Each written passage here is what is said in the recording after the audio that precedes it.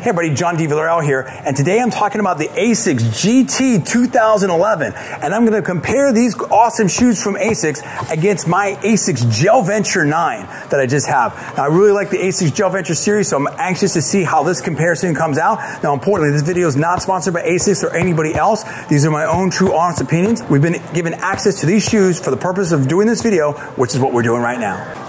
Okay, here you see right here, you've got a couple different features here. This light truss. You can see right here a lot of detail in here and just tremendous amount. I can already feel like this is very light. Way, oh my goodness. This is like way lighter than my Asics Gel-Venture 9, no doubt about it. The GT-2000. You can see all that gel spacing in there, which is great. This is the FF Blast right here, right? And this is like, everything feels very quick with this, and it's definitely very light. So here, like, I'm going to show you against my Asics Gel-Venture 9. We'll try this out right now. These are my Gel-Venture 9, like, they're not too heavy. This is a trail running shoe, but oh yeah, definitely more substantial. Now this is kind of a weird test, right? But like, watch this as this drops versus this. Way different. You can immediately hear this. Now look at this. Like, let's compare these straight up right here. You can see this. This right here is longer. Both of them are 10.5, but you can see how much longer this is, right? Versus this, and then you can check out the difference in grip. So this is much more rugged and beefy right here. This is lighter. This is definitely stickier. To me, you can see, oh yeah, for sure, massive difference. This is a true running shoe. This is, again, the trail running shoe. And you can see the laces look pretty similar. There's a lot of similarity there. Okay. Now, in terms of cushion here, I think you've got more cushion here on the top. Well, you know what? Different. Well, you see that material right there, that mesh? I think that's pretty substantial. I think this is beefy all the way around.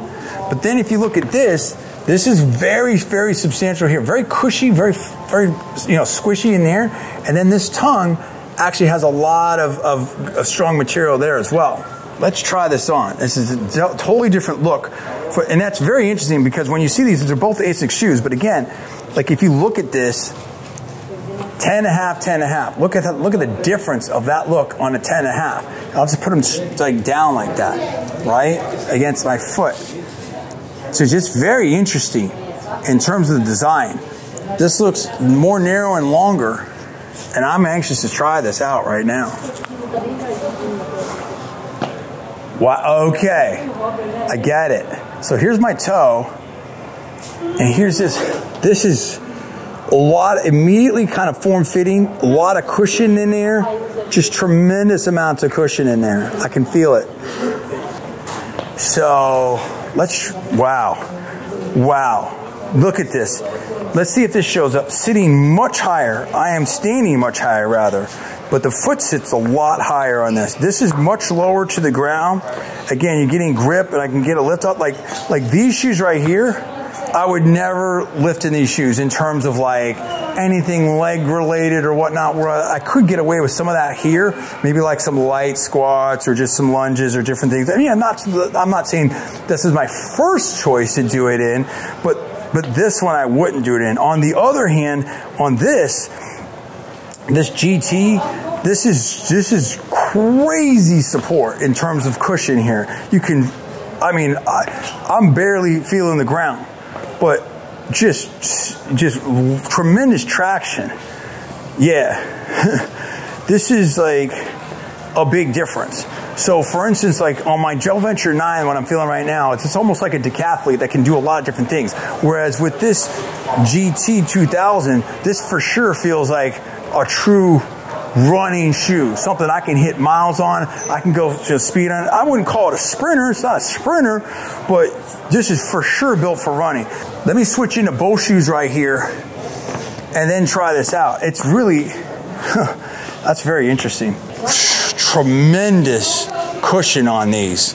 This is a high quality shoe. There's no question about it. All right, I'm going to give it a light jog right here. I am not fast by any stretch. I just want to kind of feel what it feels like pushing off. Here we go. wow, these are nice. These are really nice. Like, okay, straight up, like, I hate running, but this is nice. I could definitely go running in these. You feel a tremendous amount of cushion in here, lots of foam. This is serious. There's no doubt about it. This is awesome. Very light, very fun. If you're putting in some serious miles, this could be a huge benefit. Really interesting, really different experience here between my Asics Gel-Venture 9s and these Asics GT-2000 right? This is a running shoe, it's a training shoe, it's a stability shoe, helps with overpronation. Again, I'm not giving any medical advice, fitness advice, any other kind of advice. Everything you do is at your own risk. But just in terms of this gives me a very neutral feel. They're definitely lighter, way more cushion, and I sit higher. If I was doing a lot of like running, everyday training, treadmill work, then this is definitely a shoe I would strongly consider. It's really, really good. Or if I want that second shoes to, again, just do the running or just do the training over there.